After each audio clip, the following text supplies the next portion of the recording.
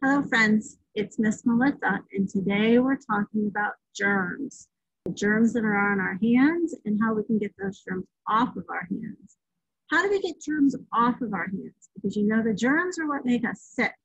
We're going to watch the short video. It's from YouTube called Sid the Science Kid, and he talks about germs. And then we're going to do an art activity. Let's see what Sid has to say about germs.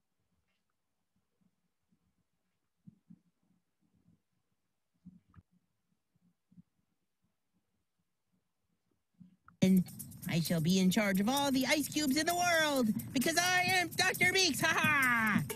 Hi, I'm Sid. Welcome to my room. Hey, Sid. Breakfast is almost ready. Bless you, Dad. Thanks, Sid. Dad's got a cold. Ugh. Mom and Dad keep telling me if I don't want to catch Dad's cold, I gotta wash my hands. Wash your hands before you eat. Wash your hands before you sleep. Wash your hands after you go to the bathroom. Boy, pretty soon I'm gonna have to wash my hands before I wash my hands. Well, what I want to know is, why? Why do I gotta keep washing my hands? Sid, breakfast time. Cool, I'm really hungry. Oh boy, breakfast time! Hey Mom, hey Zeke. Hey Dad. Bless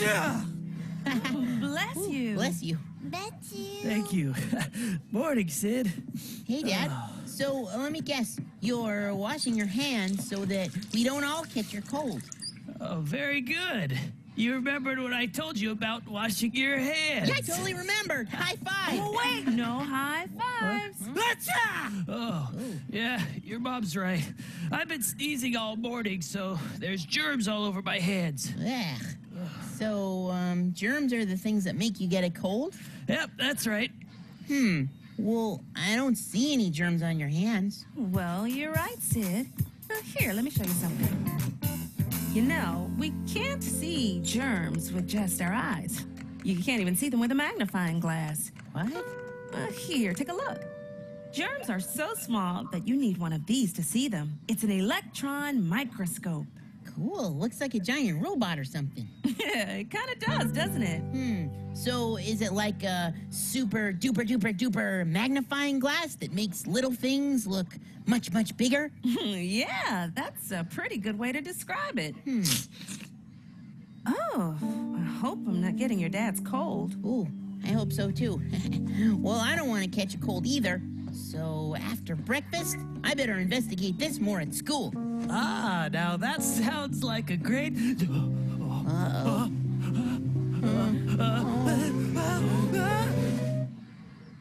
A false alarm.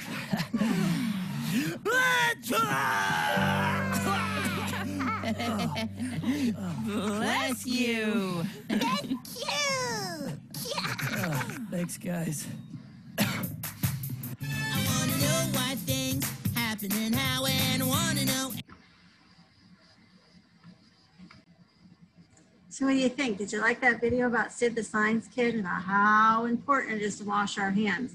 So we want to make sure we're washing our hands so we don't catch other people's colds. But you know, we do have the virus, the coronavirus going around now too. So that's even more important to wash our hands and not to touch our faces.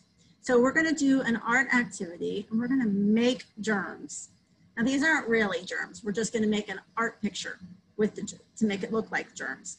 So because if you looked at the germs under a microscope, this is kind of what they would look like, because we know we need that microscope, that magnifying glass to make them look bigger, okay? So what you're gonna need in your art kit that you should have all picked up is the watercolors. So get your watercolors out, we're gonna start painting. You also need a cup of water, a straw, and your googly eyes. Everybody should have some sticky googly eyes in their art kit. So what you're gonna do with your, I kind of played a little bit beforehand. I wanted to make sure it worked okay, but I'm gonna make some with you today too. So I started with purple, but you can use whatever color you want to use. And I'm going to move the camera down a little bit so you can see. Whatever color you want to use, and you're just going to dip your paintbrush into the water, because you need to use the water to make the paint work. Because if you just stick your paintbrush into the paint and it's dry, it's not going to come up on your paintbrush. So get your paintbrush nice and wet. And I used purple before, but I think I'm going to do, what's this color? Orange. So you need a lot of water. Dip it on there. Maybe a little bit more.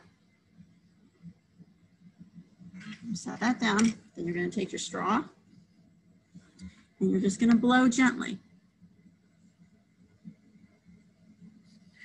Just move the straw around so you have little bits of paint that come out. That one didn't have quite enough water, so we're going to do another orange one. Get your paintbrush wet again.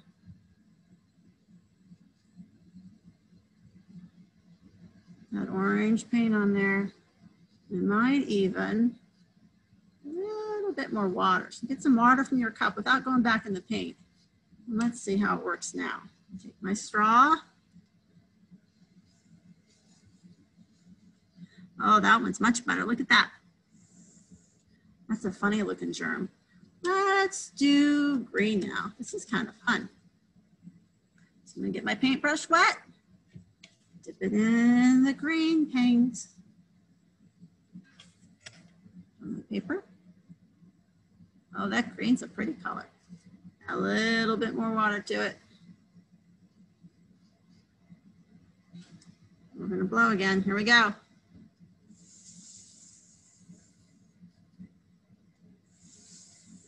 It's kind of like you're drying the paint on the paper. All right, what color should we do now? Let's do blue. Blue is my favorite color. Let's do blue.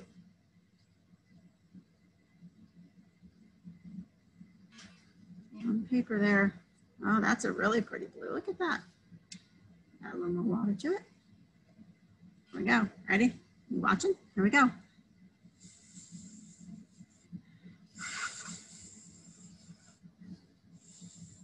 I think that blue one is my favorite. So after you've done, fill up your whole paper. Fill up your whole paper with all of those germs. Now I have a couple that are dry, so I'm going to show you what to do. Then you're going to take your googly eyes. I'm going to give those germs some eyeballs.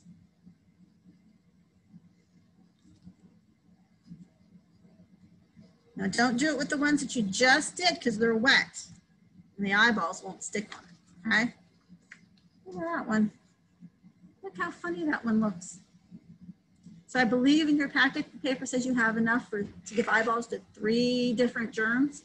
When you run out of the eyeballs, you can even take a marker, as long as it's dry, take the marker and make a face on all your germs. Now, something I forgot to do, and I told you about this before when we did our problem-solving paper. Make sure you write your name on your paper. So I'm going to get my marker. We usually do this before, but Miss Melissa forgot. So you can write it at the top. M-I-S-S for Miss and M-E-L-I-S-S-A.